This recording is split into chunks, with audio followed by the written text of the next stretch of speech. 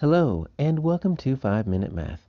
Today we are looking at the 4th grade concept of classifying two-dimensional shapes. This is standard 4.6D in the great state of Texas, and we are using item number 19 off the 2018 released STAAR test.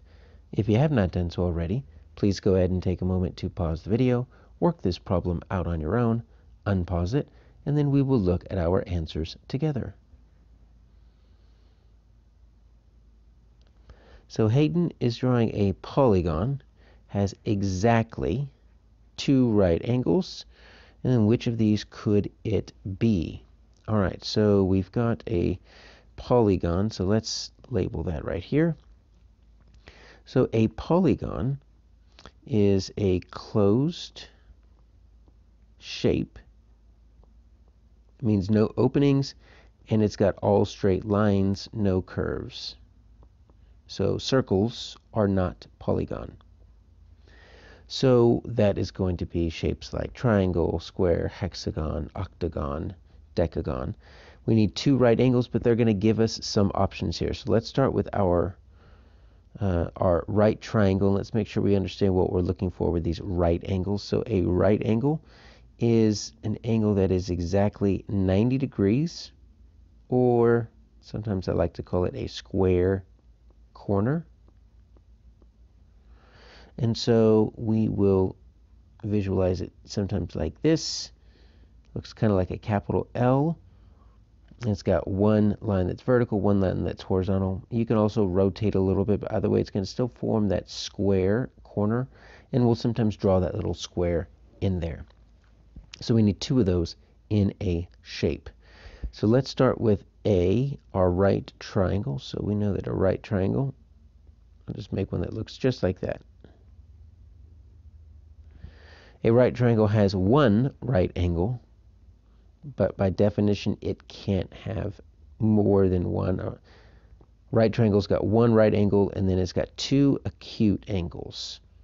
Triangles only have 3 angles, and if you try to put 2 right angles into a triangle, it's just not a triangle anymore. It's going to at least have to be a quadrilateral. Could be possibly more. So unfortunately it's not going to be that. Now a right trapezoid.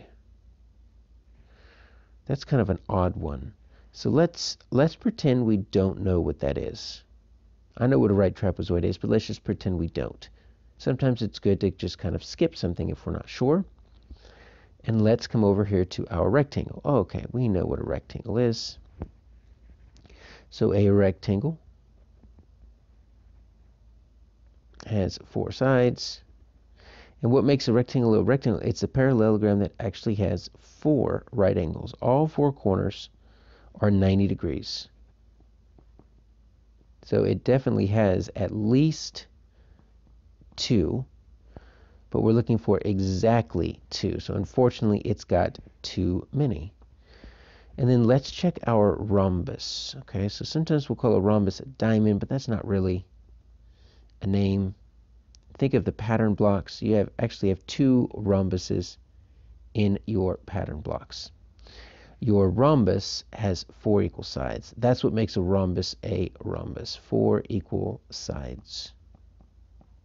So in this particular rhombus, you don't have any right angles. You can actually merge a rhombus and a rectangle. If you put a shape together that's got 4 equal sides and 4 right angles, well, you can get a square. A square is a special type of rhombus and rectangle put together, but that's got 4 right angles. So even if I drew my special rhombus, which is actually a square, it's got too many right angles.